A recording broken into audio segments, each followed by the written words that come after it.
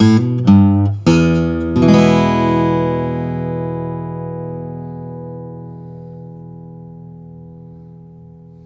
everybody, Paul here at Dream Guitars, and this is a 00042 from John Greven. John's an old friend of mine and one of the longtime master builders in America, very much known for doing all of the Martin body styles and shapes and sounds. This is a really cool guitar. It's a 00042. So it's got the OM body shape. As many of you know, triple O's came in the longer, thinner shape, and then also the shape that became the OM as well.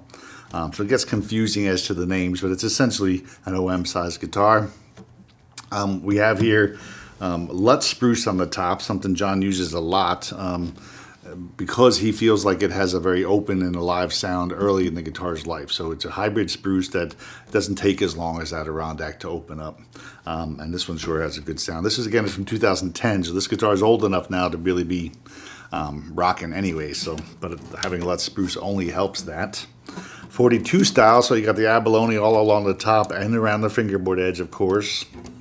And you've got a abalone in the rosette here. John is the maker of tortoise pick guards. So if you've ever seen the tortoise guards name, T-O-R-T-I-S, that's John Greven who actually makes those. And you've got, of course, 42 style inlays on the fingerboard. Fingerboard is bound in ivory. Beautiful torch on the headstock here with the Greven banner. Then you've got gold tuners with black pearl buttons. These are really sweet Waverly tuners on a mahogany neck. And then really nice old Brazilian rosewood. This is good stuff. Dark. John, again, being a longtime builder, he has a stash of wood that goes back many, many years. So I don't know the date of this wood, but I'm sure it's quite old. A lot of his wood was cut 50 years ago or more, and just really beautiful. Has some of those ink lines that I really like. Where I like Brazilian when it almost looks like Madagascar. It's really just dramatic and beautiful. So 00042 from John Greven.